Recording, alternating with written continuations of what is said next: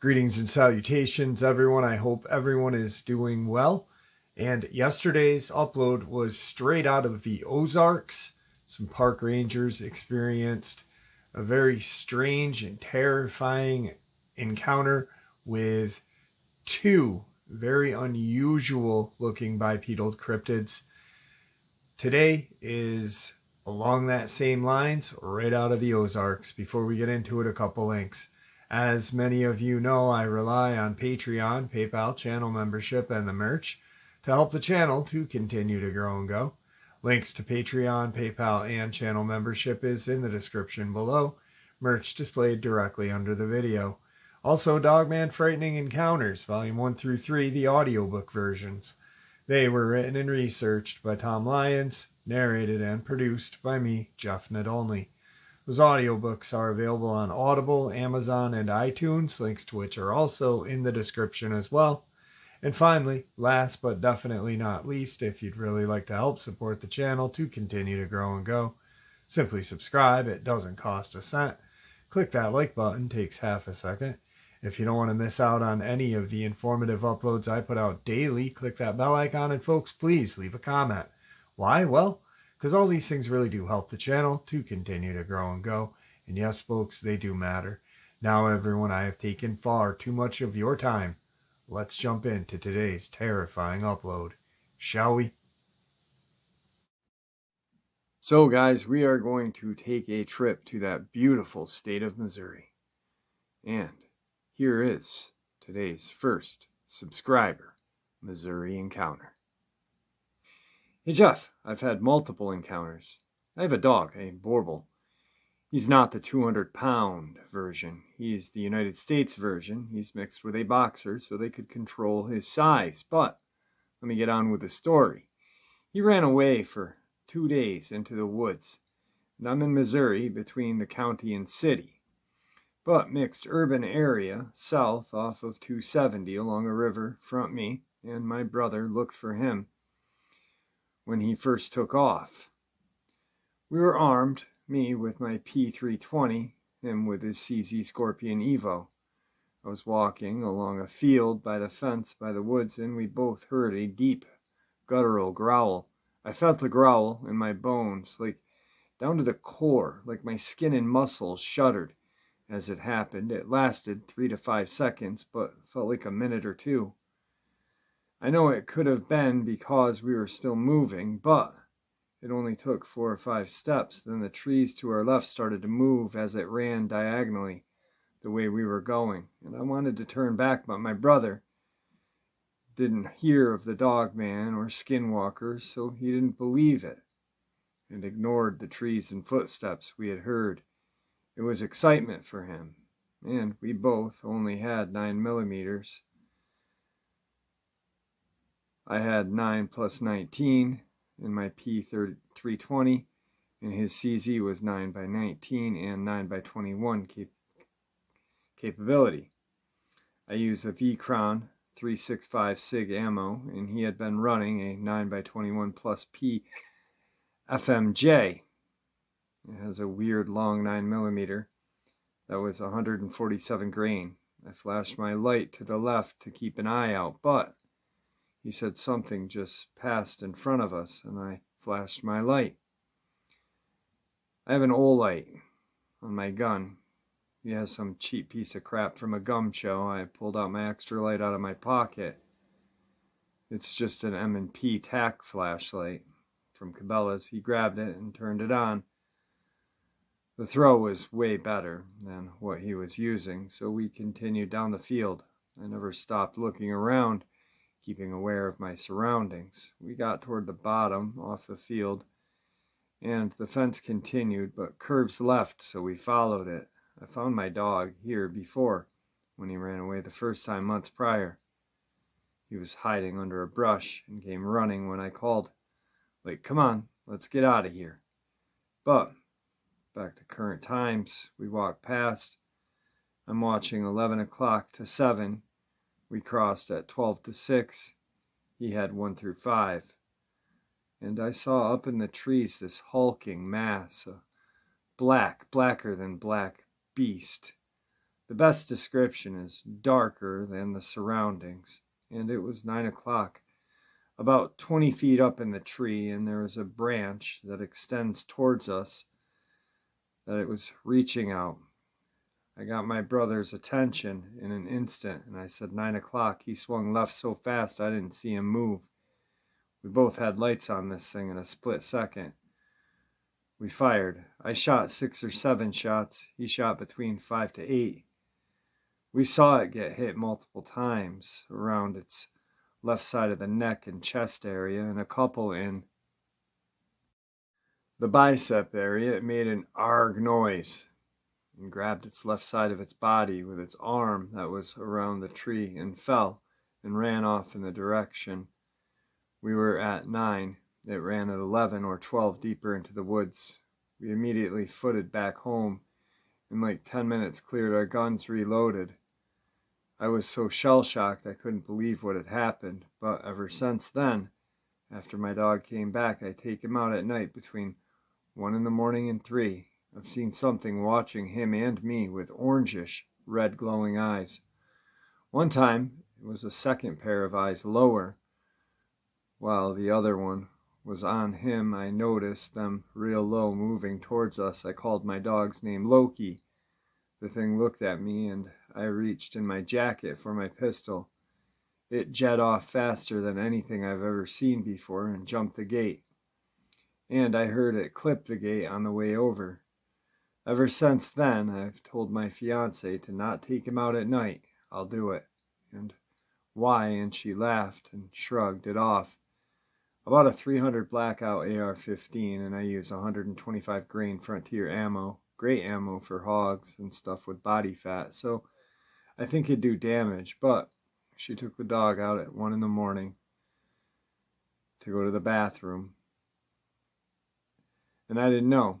She called me on my phone yelling, saying, "Come out, bring a gun, hurry." So I grabbed my basketball shorts off the recliner in our room, grabbed a robe out of the closet, grabbed my SIG and the AR, threw the AR sling over my back as I ran to her, handed her the SIG, and said, "What's going on?" She told me and pointed to where I saw the orange eyes before and said something was crouched, because I saw glowing eyes low to the ground by the gate.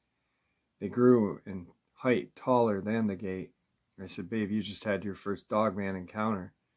I called the dog and we went in. Now she won't walk the dog, period. But I've seen and dealt with it, bluff charging at me multiple times when I walk him, and taking the trash out. Today's second Missouri subscriber encounter. Hey Jeff, I've sent you a few emails in the past about other subjects, but haven't yet told you of my experience. In the spring of 1981, my husband and I went on an overnight float trip on a Monday in Bourbon, Missouri, on the upper Merrimack River. We put out on the river by Joe from Joe's Canoe Rentals. He was to meet us at around 3 p.m. the next morning at our pickup point. We camped for the night at the mouth of this cave that was up a wooded hill. Many people use the cave for camping, as advised. In front of the actual cave entrance was a large stone overhang and stone walls, a large area where people could camp and be out of the rain. So we went to sleep at around 1 in the morning. I was awoken by the sound of a large man breathing, and it was coming from inside of the cave. I woke my husband, and he heard it as well. We then heard grunting sounds and sounds of the creature moving around, as if getting comfortable. We could hear its fur rub on the side of the wall. Each time it moved like this, a group of bats would fly out. My husband remembers aggressive sounds and stomping, where he says the ground under him would shake as if stomped. I don't remember that part, but I was distracted by trying to get my legs to stop shaking, as they were shaking badly and making noise inside of my sleeping bag, and I was afraid the noise would draw the creature out. At the time, we assumed it to be a bear. My husband told me there was a cliff on the outside wall, but he didn't think it could climb up to it. I climbed it. I'm not athletic, and it was a real rock wall climb, having to find finger and toe holds. It was up about 10 feet and over 5 feet to get to the cliff. We climbed onto it, our feet overhanging the tree on the hill, until daylight. I then stayed on that cliff and watched the opening of the cave as my husband packed our stuff up and we left. The rest of the float trip that day was horrible, as the river was narrow and there were tall reeds on each side, and I was afraid something was going to come out of those reeds and grab us. We finally met up with Joe, and he asked if there were any bears, and we asked him if there were any bears in Missouri. The Department of Conservation said that at the time there were no bears in Missouri. Joe said, "Yeah," and we said, "Well, we had one in a cave last night." What he said next was strange. He said, "Oh, they're just little honey bears, not much bigger than a good-sized dog," he said. "Kansas didn't have any turkey, and we didn't have any bear, so we gave them some turkey, and they gave us some bear." I now wonder if he just said that all because he knew something was out there and didn't want word to get out that may affect his business. There weren't supposed to be any bears in Missouri at that time, but we all know how that goes. Most likely there was, but I mostly wonder about my husband hearing aggressive sounds and the stomping that shook the ground underneath him. Would a bear be big enough to do that? It doesn't seem likely to me. So, we don't know what we heard in that cave that night. What do you think?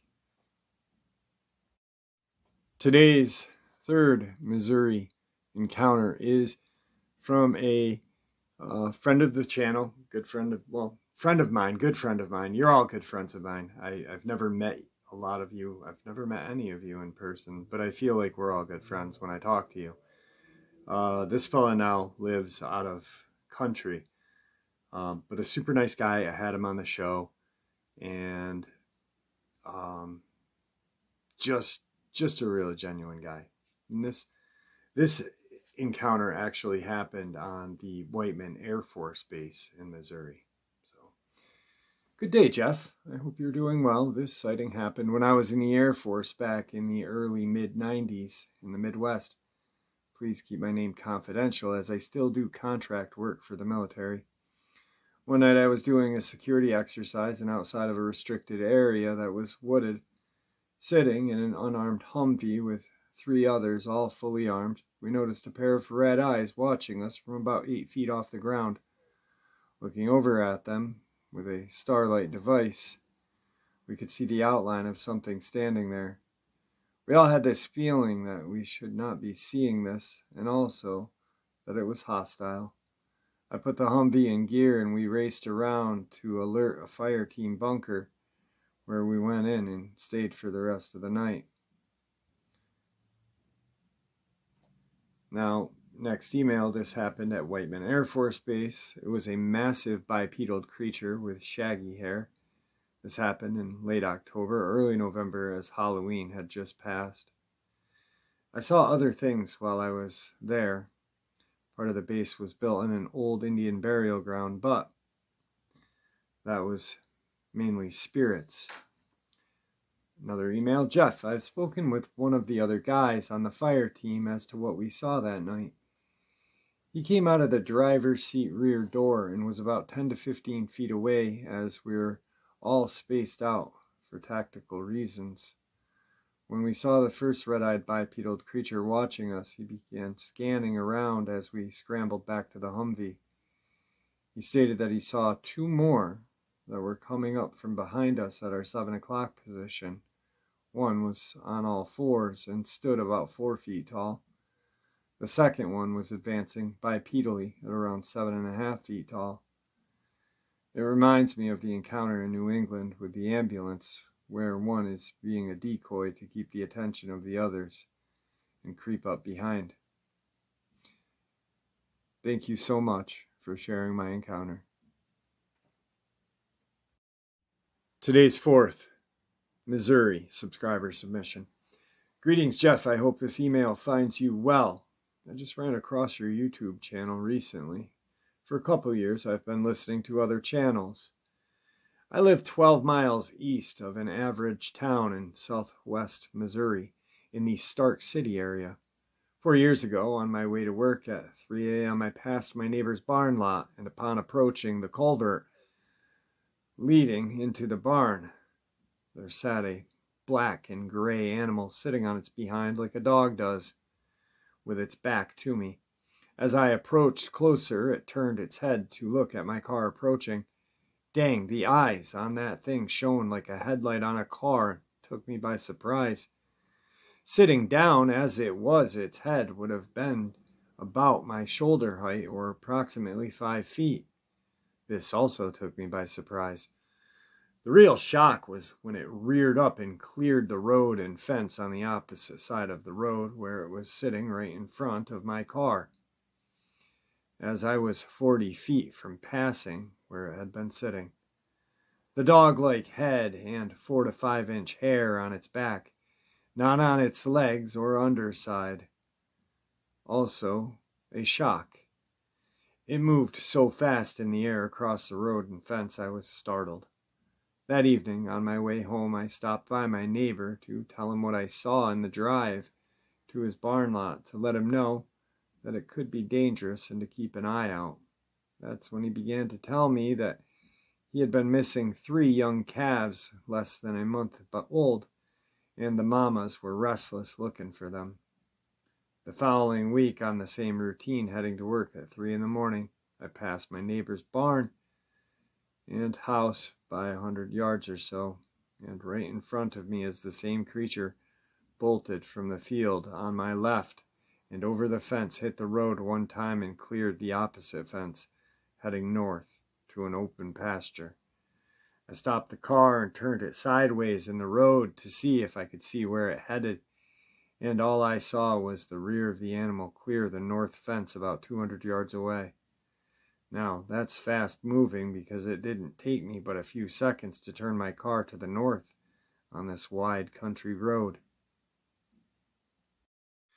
Now, previous to this, I raised a rare breed of sheep and had about 70 at the time in 2014 to 2017. I would lose a sheep now and then. I lost a ewe and never found even a tuft of wool from her. But strangely, over time, at random, I would find adult sheep dead with a bite on their neck about 6 inches across. They would not be eaten, but all the wool on the side facing up would be scraped off with big, distinguishable large claw marks on the skin, but not broken. These sheep have a large amount of lanolin from their skin, about 2 inches into the wool. And it's very bitter to the taste, so I guess whatever was doing it got the taste and lost the appetite. The wool would be scattered on the ground where the killing took place. These 7 deaths were random during that 3-year period, and that same within 22 young lamb only. They would go missing with no trace and never found. We have coyote, but Missouri Conservation and Preservation Department said these kills were not typical of coyote by the way the carcass was left in claw marks and bite on the neck, too wide of a jaw pattern. They gave no other explanation as to what it could have been, but acted in a way that caused me to wonder what they weren't telling me. In May of 2018, while at the barn around dusk, the coyotes started howling about 1/8 of a mile away in the brush and the timber. Then a very low but very loud roaring, howl, scream, yell type noise came from between me and the coyotes, just about 150 yards down in the brush from the barn. That sound actually vibrated against my body as if it were a blast or energy wave hitting me. I've only seen one animal that was black that I couldn't identify back in 2018. It was on the south fence line of the 100 acres just south of the house, about 1/4 of a mile away. It was on all 4s and was the size of a half-grown Angus calf, and that's what I thought it was until I was looking in the pasture west of the house and across the ridge of the hill bordering the timber, and I see this thing walking into the woods. It had to cross 2 fences and a road to get to where I saw it go into the woods. I'm not confessing anything that I don't have fact on, but I've wondered about the Dogman issue, because I know they are in Oklahoma, just 27 miles west of me. And I know they are a nomad type of animal. Also, I want to add I live just a few miles east of Fort Crowder military base. Thanks for what you do, Jeff. Prayers for your health. Today's 5th Dogman subscriber encounter. Now, I've had this female subscriber on, and you all will remember it if you've been here for a while, because, well, her ex-husband's a coward. And if you heard this, you know what I'm talking about. Hey, Jeff, this happened midsummer in Versailles, Missouri, approximately 2009. I was outside with my then husband while he was smoking. It was about 11:30, and it seemed like any other night. The next thing I know, he yells, "Big black dog," and pushes me down the stairs.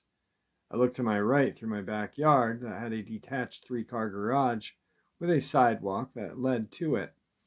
And all I see is this huge black shadow type thing that sounded like a horse with claws. My then husband had already locked himself inside, leaving me out there alone.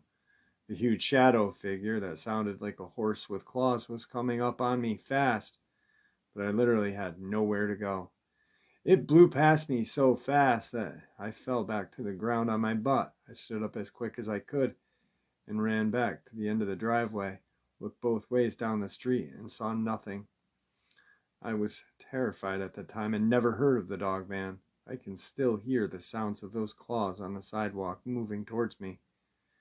Whatever it was, it didn't growl, snarl, or make any other sound. What I describe as a horse with claws, and it was fast. I now know what a Dogman is, and I am certain that's what I faced that night. Through having her on, she also shared that the same cowardly little man, they moved, and I guess he was just a big jerk, and so he's outside smoking a cigarette again, and just picks up a rock and lobs it into the woods, and she kind of looks at him and, just said, "I wouldn't do that if I were you." And the rock is lobbed back at him, almost hitting him. And then he ran back inside the house on that one as well and locked her out. And now she's with someone new that will not lock her outside when there are big cryptids around. Today's 6th Missouri Dogman subscriber encounter. Hey Jeff, I hope you are doing well. Here's my first encounter. I hope you enjoy it. Sorry, it's a rough draft. It was the summer of '93, and my family and I lived in St. Louis, Missouri, next to where the propane tanks fell over and everyone had to evacuate in the area. So my dad and my mom and I went to stay a few days with my father's best friend, Steve. My Uncle Steve, as I called him, just so happened to be an expert martial artist, and I was one of his students. I was very familiar with camping out at Steve's. I was about 9 at the time and in our Cub Scouts, and was very familiar with camping, fishing, and hunting. Steve lives in a double-wide trailer on Lake Timberline, Missouri. We spent many a weekend there camping, fishing, and hanging out with the family. Lake Timberline was pretty undeveloped back then. There were several lakes full of fish and a large population of white-tailed deer in the area, ripe for fishing and hunting. It was late day, a couple hours before night when we arrived. There was a path out past the trailer, back off to the right, 100 yards or so, where you could drive a single truck or a couple four-wheelers down through the tree line to an area. We played horseshoes, and there were bales of hay stacked with targets for archery and gun practice. and then led further down a couple 100 yards to the lake where we fish. I had walked that path many times with my papa and Steve, and even by myself. I was raised with a fishing pole in my hands, and, like I said, was a Cub Scout and was no stranger to the woods. Anyway, we had just arrived a couple hours before dark, and we began to unpack and get situated. I remember I had my two favorite toys with me, a Lion-O and a Mumra Thundercats. They both had light-up eyes. When you press this red battery pack to this hole in their back, when you did this, the eyes would glow bright red. My parents were busy trying to start a fire and making drinks, so I decided I'd go and play. I decided to go off down to where the backstop of one of the horseshoe pits over by the tree line by the hay bales were. Seemed like an epic spot for Lion-O and Mumra to square off and do battle. So I'm sitting there playing with my toys, talking to myself and making their eyes glow when I hear a sound of leaves crunching like something's moving toward me from the woodline. It didn't sound like anything big, mind you, so it didn't freak me out or anything. I just remember hearing it walk up. I remember standing up and looking toward the sound and seeing what looked like a funny little dog face looking at me through the trees and brush. I remember being so excited because it looked like a young dog, and I love dogs, and I wanted a doggy playmate. I took a knee and called to it to try to get it to come over and not spook it. It kind of just looked at me in shock, like an excited dog. It made this high-pitched whine. I made Lion-O's eyes light up, and then it shook with excitement. Again, making those muted barks dogs do. I did it again and again, trying to coax the dog out from the brush. I remember I had some jerky and some candy in my pocket from the long drive over. I took a tiny bite of my jerky and showed the dog and tossed it about 3 feet from me. That's when it, to my best of knowledge, hopped out and trotted towards me and gobbled down the jerky. It had large ears like a German Shepherd, propped on the top of its head, fur coming off of the tips and the side of the ear. It had a thin black snout. The face was all black, and its ears and body were gray-colored, reminiscent to a raccoon. I was very confused at what I was seeing in front of me, but I want to say that still at this point, I'm not afraid of it. It was very puppy-looking, very inquisitive, and just seemed harmless. I thought it looked very strange because as it sat back now completely in the open and its arms reached for me, it sat back on its hind legs in a weird way, like how a dog does when it sits on its hind legs and begs. It had its arms in front of it, just like begging dogs do. But the arms were long, and at the wrist and hands looked like little black raccoon hands. I reached out slowly with my hand, and it put its hand around the top of my hand and sniffed and licked my hand. I tried not to move too abruptly, half thinking that maybe this is a really big, weird raccoon or something. It then put my hand in its mouth and was lightly biting on my hand like puppies do. Felt just like puppy teeth, very sharp and needle-like, but it didn't seem like it wanted to hurt me. So then I started to play with this animal for a good while, till it started getting dark, and I heard my dad whistle for me. My dad has this super loud whistle, and whenever I heard it, I knew to come a-running. He used to say, if you can't hear my whistle, then you are too far. I remember when I heard the whistle that it spooked my new furry friend, and it got up and ran right back into the brush it originally came from. I tried to get it to come back out, calling to it, thinking, wow, maybe I can keep my new furry little friend. My dad whistled a second time and called my name. That's when I noticed, standing next to the tree and the brush my new friend was in, is what I describe at the time Wile E. Coyote standing there staring at me, My dad whistled and yelled again, and this thing just bent over and picked up my little friend and started walking off. This scared me unbelievably. It looked cartoonish and unreal. It looked like a thin coyote standing there with these long, thin arms hanging down in front and long, thin fingers.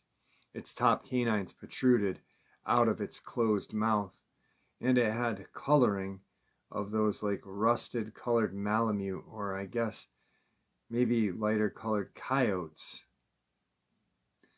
It had this fluffy mane around its neck. Its ears had dark tufts of hair like a bobcat. It was very thin. It just looked at me, grabbed the little one, and walked off. I backed away slowly.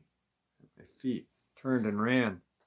I met my dad halfway down the road, and he asked what I was doing, and I told him I was very excited and scared. And going over the events with my dad, when he noticed I stunk like a skunk had sprayed me, he actually made me strip and hose off and immediately take a bath. They put my clothes in a plastic bag and kept it outside because it smelled so bad. I thought maybe the little guy peed on me when we were playing or something. Later on that night, I woke up to barking noises. I walked over to the bathroom next to the back door and looked out the screen door. That's when I saw the big one standing right outside the fog lights, right outside the light. It just stood there as we stared at each other. I went to wake up my mom and dad, but when my mom came to look, it was gone. That was my first encounter. There's more from the next couple of days that followed, and Will eventually went and stayed somewhere else for the rest of the flood. The following years, there were some other encounters as well. The following summer, actually. Tonight's final Missouri subscriber encounter. Actually, this is the final Missouri subscriber encounter. Hey, Jeff. Not really knowing where to place or how to categorize my experience, it is not a traditional Dogman sighting. I feel compelled to write to you in hopes of understanding what I saw as a child growing up in the 80s in a small, unincorporated town of Missouri. My name is C, and over the last few months I've enjoyed listening to your stories of your audience guests and insights on your channel. Although I teeter with self-doubt, I feel that I have a shared camaraderie with many here. However, whenever I have had an unusual or unnerving happening, that old experience resurfaces in my mind, never really gone, like an echo. I grew up as a river kid. My family's home sat on a bluff overlooking the Mississippi River about 20 miles south of St. Louis. From the river, only the Burlington North rail line separated our property, which was about 10 acres of heavily forested mix of oak, cedar, hickory, and wild blackberry thickets that are all common in that area. North about a half a mile was a dense swath south of us, more forest, and the limestone caves of Sulphur Springs. I used to spend my summer days scouring the shores of the Mississippi, building forts in the woods with my brothers and the neighborhood kids, and walking the tracks. Idyllic in so many ways. We were what you'd call cash poor but spiritually rich. My granddad bought an abandoned house and property for pennies in the early 60s. He grew up in the neighborhood, fascinated with the house, and bought it as a way to start his life with my grandma. With soaring 12-foot ceilings and sweeping river views, he made it livable again with a whole lot of hard work. Even though the house was never fully restored, it was beautiful. It was a remnant of Victorian stateliness and originally built by a riverboat captain. The house also boasted 2 additional outbuildings, a barn and a servant's quarter. Both were razed to the ground when I was about 10 to protect my younger siblings, as structures were far beyond repair and hazardous. My mom says she remembers her dad warning of hobos train hopping in the 60s looking for a dry place to sleep at night in the barn, which sat away from the main house about 100 yards out of sight down the slope embankment. The house had its share of tragedies as well. Before having sat abandoned for many years, several of the first inhabitants, including children, had died from scarlet fever.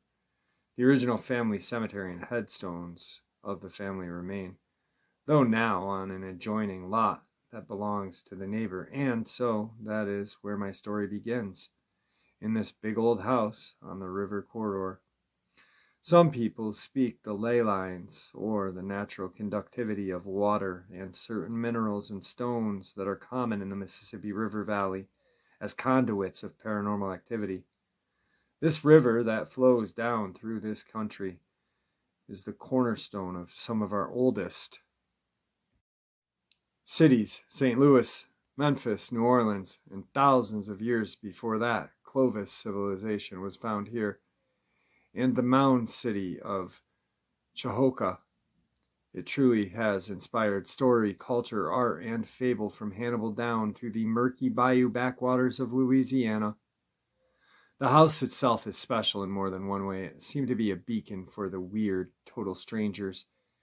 Psychics, the looky-loos, would find their way up the long private drive, stand agape outside of our gravel driveway, and say they saw this house in their dream. We never let anyone tour our house, as we feared of what they may bring with them. See, it was as if the house itself was sensitive to strife, marriage discord, and arguing. For everyone that has lived in this house, all of the paranormal experience to tell, running the gambit from knocking on walls, footsteps from nowhere, shadows shaking beds, objects suspended in air, power cycling of electronics, flickering lights, and creatures.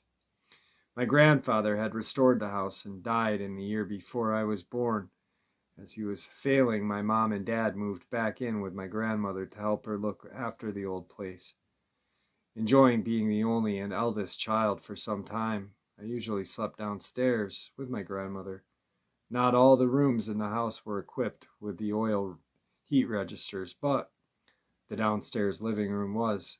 That's where we would often sleep. The living room had one of the best views of the river, overlooking Illinois side and adjacent to the double-locking wooden doors that was actually the original entrance to the home. Grandma was a pie baker, and so had baker's hours.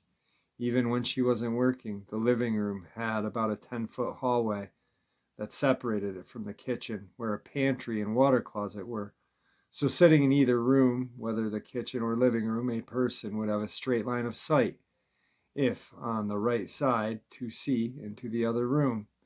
At the time, I was about 4, maybe 5, long before I knew being scared of anything was. I had no exposure to scary stories, movies, or paranormal ideas. It must have been about 4:30 in the morning before any daylight filtered through the windows. It was still pitch black outside, and I could smell Grandma's routine toast, molasses, and coffee. I woke up facing the hallway and could see clearly my mom and Grandma at the kitchen table speaking softly. Like a kid, I wanted to join them. I rolled over onto my back and let my eyes fall around the room with the light from the kitchen.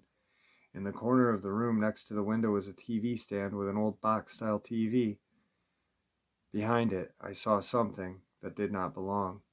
A large, dark figure lurked in the corner of the room behind the TV set. Even now, 30 years later, my eyes well up just writing the sentence. I was instantly paralyzed in fear. I pulled the covers over my face after I saw what looked like the big bad wolf peering at me from behind the TV. Its shoulders, chest, and head easily cleared the television set, and stand reaching a solid 6 to 7 feet, tall pointed ears, snout, and glinty eyes on a dark shape made of shadow, is all I could see in that dimly lit room.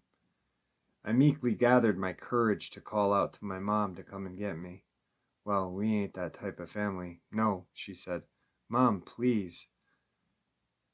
"No, Chrissy, you come here." After lying as still as possible, I jumped out of bed and ran into the kitchen. I didn't want to go back into the living room until daybreak and unaccompanied. A strong-willed kid, I was determined not to be sent back, so I folded myself onto the formica tiled floor, quiet, cold, and content.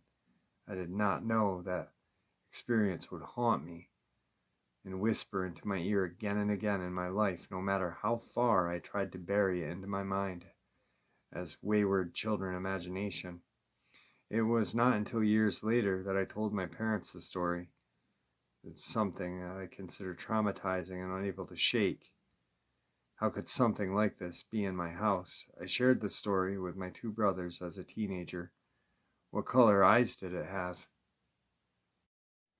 They asked me. I said red for lack of a better description. However, after listening to some experiences on your channel, I'd like to amend that and say they were the color of embers, that glowing of fire, that ember, orangey red heat. That's the color. I don't believe to have experienced a flesh and blood Dogman, but some type of demonic paranormal entity. I believe that both exist, but not sure if they intersect. As I said, the house itself, or maybe it was the land, or history, or limestone, seemed to always be precipice. Also like a portal, almost like a portal. We never dabbled with the occult. It seemed strictly forbidden. The house was blessed a few times, and each time it felt like a weight was lifted, an oppressive feeling would leave, but would inevitably return with life's disappointments and upsets. In a most nagging way that my brain would not let me forget, I briefly only remember that early morning whenever I have an experience with something haunted, a strange sound, a cold chill, an unexplainable rustling, a tap or a knock out of place. I remember being a teenager approximately 10 years after seeing the thing and falling asleep with my family watching TV, only to wake up absolutely paralyzed and realize that I was downstairs in that room by myself. I've always felt especially sensitive to the paranormal, and do not invite these curiosities into my life, because as my dad always said, you go looking for the devil and you're going to find him. While the house was sold this year, my family still lives nearby in the area. I live in Washington State now. I never let this experience sully my time outdoors, as it is one of my few places I truly feel content. I have hiked hundreds of miles, loping through Mount Rainier, Wenatchee, Mount Baker, try to find time whenever I can to get away from my pharmacy career. My mom, a fan of the channel, has been paranoid for me for years living in Bigfoot country, but the natives here do not fear Bigfoot and know of him. That's good enough for me. To me, Dogman has always been some kind of paranormal thing, and I had no reason, especially given my early experience, to believe otherwise. I was always quite happy as a tomboy roaming around the river bottom, woods, and tracks without fear. It was only recently that I had my first ever chilling outdoor experience that gave me a pause. Pacific Northwest summers make the long, wet winters here worth it. During the pandemic, I put my gym membership on hold and decided to hike around the many small natural parks available in the Puget Sound for daily exercise. It was not in the big national forest that I felt afraid, but a relatively small power line trail park that I felt keenly alone, but not alone for the first time. This past June of 2020, I had done a semi-regular loop at the nearby city park. It had rained in the morning, and the forecast called for more rain in the following day. Wanting to make the most of the day considering the forecast, I decided to explore a nearby power line trail that had always looked inviting. Being a woman alone has never bothered me. Sturdy, sure-footed, and generally confident, I don't think twice when I notice an offshoot from a main trail, reasoning that I am an urban environment with a 4-lane road nearby. What's the worst that's going to happen? Secondary loop is longer than I anticipated, but having a day off from work, I invited the challenge. The whole area in which I enjoy hiking was part of an old mining operation. Miners tried digging coal out of various spots in the foothills during the western expansion, wrapping up the last of the operations in the mid-1900s. A few caverns and air shafts are still visible, and the occasional piece of coal can be found. It is quite beautiful what nature has reclaimed.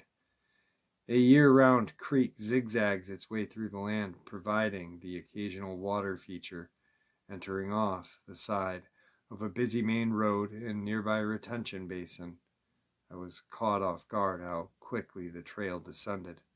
Headphones in, I trailed down the switchbacks, heading towards and flowing Rock Creek, surrounded by fern moss and the typical Pacific Northwest beauty. Having traveled about a quarter of a mile, I remarked to myself that already the sound of the busy four-lane road was gone. Noticing the quiet, I took my earbuds out and continued to walk along for a few more minutes.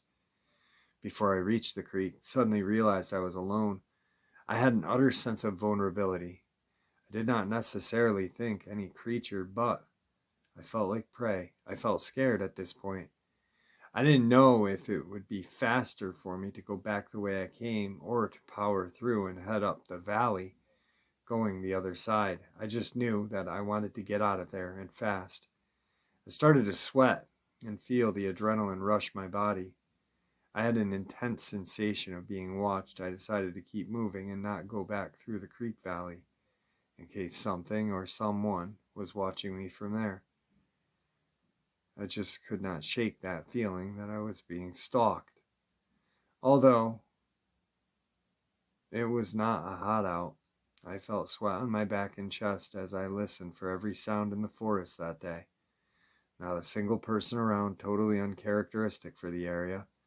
Finally, I began to make my way up the valley. I strained my ears, listening for any sound, hoping to hear birds. I reached the tree line, hoping to hear birds. I scrambled, panicked for the next 15 minutes, intense cardio, climbing muddy trail until I reached the tree line, where I heard crows cawing again. With the ravine behind me, I knew when I heard the birds after so many minutes of silence, I was going to be okay. Much unlike popular depictions, I felt no more foreboding. Crows do not travel into deep woods, and so I knew a clearing was right ahead. To me, that meant safety. I have not been able to shake off that experience from the past summer or go back into the woods since. Something has changed. I stay on sidewalks, neighborhood streets, and wide-open public beaches since that day. My mom, on the other hand, is delighted, as my trips and hikes worried her a lot. I suppose I am looking for a way to reconcile these experiences and define them. I consider myself open-minded and do not think that every perceived paranormal experience is necessarily evil. I think there are so many things that exist in our universe that we just are not privy to yet or understand. I will continue to enjoy your stories on your channel and the sharing of the unusual, and with mindfulness. All right, folks, I hope that you all enjoyed this upload as much as I enjoyed sharing it with you. I truly want to thank you all for supporting the channel. It is your support, after all, that helps this channel to continue to grow and go. And honestly, what gives people a place to share their experiences, ideas, and theories, ridicule and judgment-free. We are just treated with the same amount of respect. Thank you. Guys, stay safe, happy, healthy, and ever vigilant, keeping an eye on our children, pets, family, and friends. These creatures are real. They are out there and they are dangerous. Share this information with the people you love and care about, and it may just help save their lives someday. Until next time, never stop asking questions, never stop searching for answers, and God bless.